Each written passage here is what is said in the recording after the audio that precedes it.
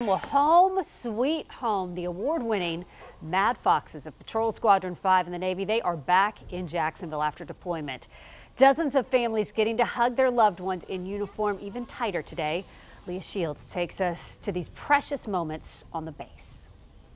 The nervousness, the waiting, it's all over under the hangar here at NAS Jax as families and friends reunite after 6 months in Japan. Oh, I'm going to let my kids have their moment first, and then he's all mine. Jennifer Sanchez is married to the executive officer of VP5, Commander Frank Sanchez. Their 4 kids ran to their dad when he touched down on American soil. Fly-ins are definitely the highlight of deployment, marking the end, and unquestionably one of the best days in the Navy for all of us. That coming from a Navy service member with nearly 20 years experience and has saved lives on his trip overseas.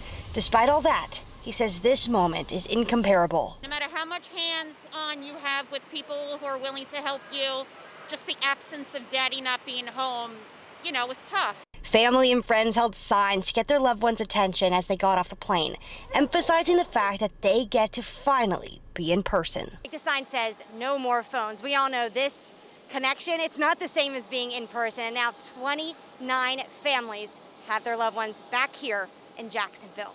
At NAS Jax, Leah Shields, First Coast News on your side.